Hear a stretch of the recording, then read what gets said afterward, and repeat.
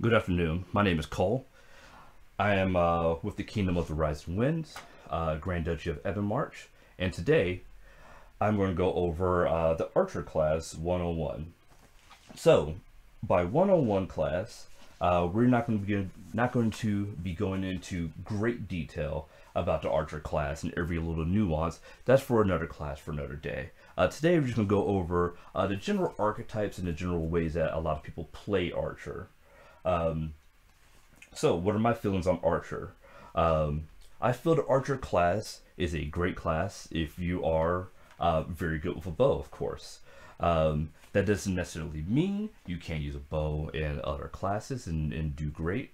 But if you're a type of person that necessarily doesn't feel comfortable with a sword or anything along those lines, or just wants to expand a repertoire of weapons in Amtgard, I highly recommend Archer. So I myself don't play Archer a ton. I've talked to a lot of people in my kingdom about how to play Archer, and I'm just gonna go over a little bit of information. I may have them on later for more advanced videos, or they may make their own more advanced videos about Archer, and get in a little more detail. But so Archer, so in my opinion, the Archer class is very interesting in Amtgard. I say that because there are a lot of classes that can use a bow, but the Archer class is still very different than any of those other classes. I say that because the Archer class is the longest range class in the game that it's the longest casting class, you can say, in the game. So for the most part in the game, most spells are 20 feet, a few of them are 50, and then of course you have your extension that will bump anything up to 50. But pretty much past that, there's not too many other things in this game.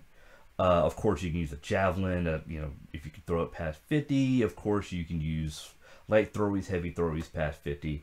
But the Archer class is the class for that. As I bring up before, you have your front line, your second line, your third line of combatants. The Archer class is the main class for that third line, that line that is past 100 feet. That is on your side of you, that can really change the game for your side or for the opposing side. Because, so say me as a warrior, if a archer is on the field, I have to play in a completely different way as a frontline fighter than I do if there's not an archer on the field. Archer can really change the way everyone has to play, the way everyone has to pay attention on the field. Me as a frontline fighter, as a warrior, I have to really pay attention that what is that third line doing? Of course I'm paying attention to what the front line's doing because I'm fighting them directly. I'm in the front. Of course I'm paying attention to what the second line's doing, what they're casting at me. But really, if there is a third line back there, it really changes the way I have to think and the way I have to approach everything, because they are 100 feet away from me, 200 feet away from me. Further, if you're a really good shot or have a maximum power bow in this game. That's a lot of distance I, as a frontline fighter, will have to cross to even get to them. But the main thing I think about with archers is the fact that they are they can proverbially cast the furthest in this whole game, because their arrows more or less work like spell balls with the different things they have. So of course they have their standard arrows that any class can shoot, say assassin, druid, scout. Of course they can have those standard arrows, but then they can also have their specialty arrows. And that's where this class shines, because I myself as a healer, sure, I can throw in a tangle. Great. That's me playing on the front line, that's me playing on the second line. I can throw in tangle ball. It can be very effective. As a archer, you have an engulfing pinning arrow and tangle ball, essentially. that you can shoot from 100, 200 feet, however far you can make that shot. That could be very effective, because on a large group of people, say at a keep on a borderland situation, you have a few hundred people on the field. A person can, you know, I can of course pay attention to the person on the second line throwing a tangle, ice ball, whatever, or a person casting some sort of entangle, stop, whatever on me. But how much attention can I really pay to the archer 200 feet away that just turns, snaps, and now I'm stuck there?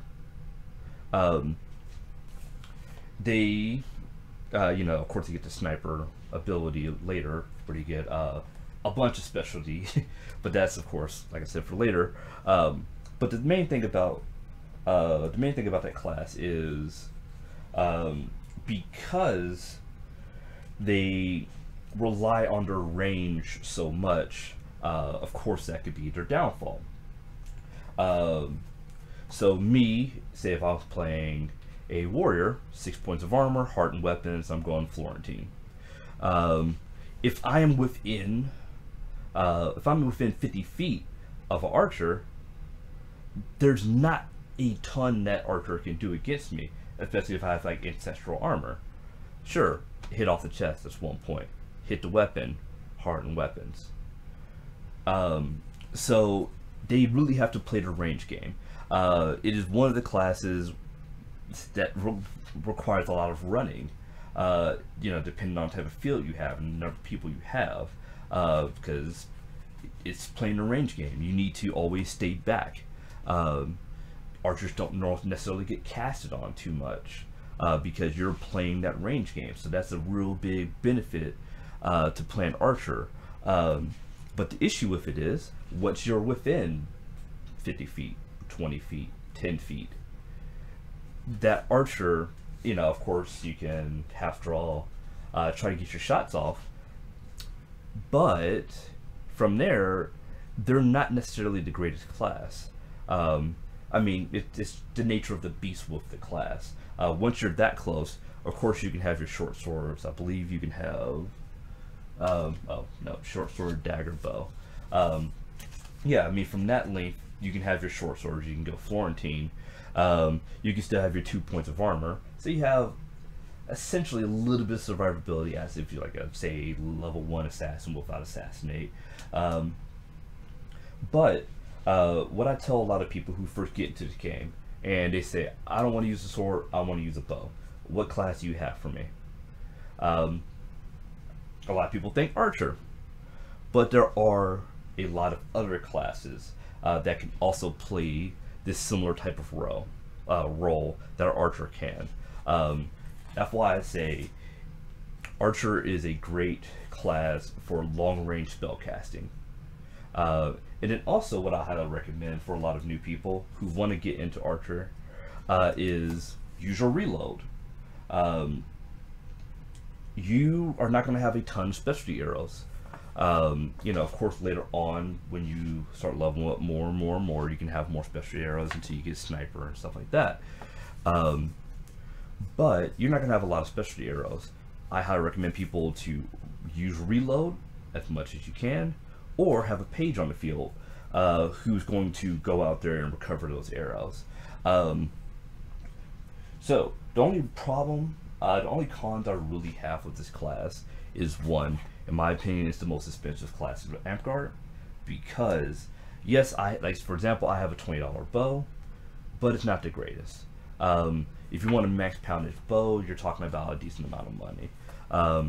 I have just last year, I've had maybe about 6-7 arrows snap in half, because, you know, you shoot a few arrows, you peg some people, of course that arrow is on the ground. The other team starts moving forward, things happen, things get broken. I personally make all my arrows modular, so I can just take the actual arrowhead off of the shaft, and I can throw away the shaft, get a new shaft, put the arrow back on, put the arrowhead on there. So, in my opinion, it's one of the most expensive classes. It's one of the harder classes if you're the type of person to make your own equipment. Arrows can be very fickle. If you're not very good at making arrows, you know, it could have too much dip in one way, inconsistency in the way they're being built, so it's a little harder to shoot and know that's actually going to go in the right direction every single time. There's a lot of small issues you can have with this class, but what I always recommend is, of course, try. If you need to buy arrows, buy them, but I always recommend have a cheap bow and have some arrows, because you can always not just play archer, you can play other classes with that bow also. But either way, that's pretty much all I have for that class. Like I said, it's not going to be a giant class. Later go over a little more details about the class and how it's played, pros and cons, what to do in X, Y, Z situations. But we're going to go over that in later classes. So I've been Cole with the Kingdom of the Rising Winds, Grand Duchy of Ebonmarch, and keep on fighting.